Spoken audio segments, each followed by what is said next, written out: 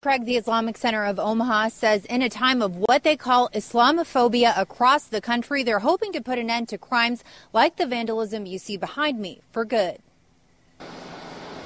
A boarded up side door covers a shattered window Monday after the Islamic Center of Omaha near 73rd and Pinckney was vandalized over the weekend. Mohammed Rashid, chairman of Omaha's largest mosque, says a cleaning crew discovered the destruction Sunday afternoon.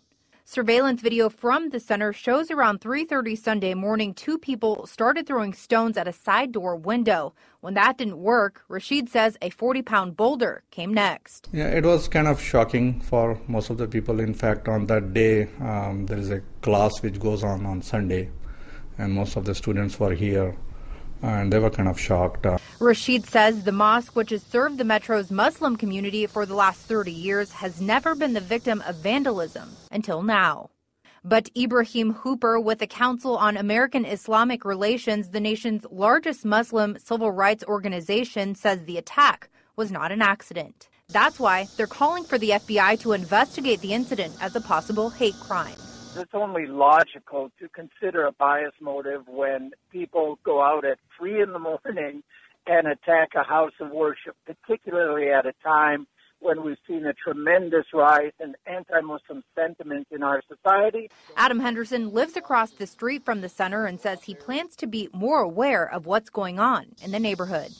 Try to watch out a little bit more. Since that happens, it can happen to anybody. If it's not a hate crime, they can break into our cars or whatever. While the Islamic Center says the incident serves as a platform to educate non-Muslims about their faith, Henderson says it's an important reminder that the Omaha community still has a long way to go when it comes to ending discrimination. But if it's a hate crime, that's a shame. Got to get over it. It's modern day. Now, OPD tells us they are investigating this case and looking into possible hate crime charges if the suspects are caught. Until then, they say they do plan to step up patrols in the area. Of course, if you have any information on who the suspects may be, they ask that you give them a call.